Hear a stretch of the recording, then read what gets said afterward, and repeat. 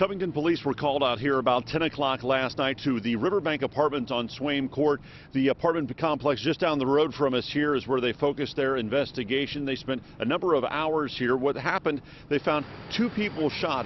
Both of those people were rushed to the hospital. One of them pronounced dead at the hospital. The other one said to be in serious condition. Exactly what unfolded here still is not clear. Covington police not giving us too much information. No word if they're looking for any suspects or if whatever unfolded here just involved the two people who both wound up with gunshot wounds. Again, one person dead, one person in serious condition after shooting here on Swaim Court in Covington at the Riverbank Apartments. Andrew Setters, WLWT News 5.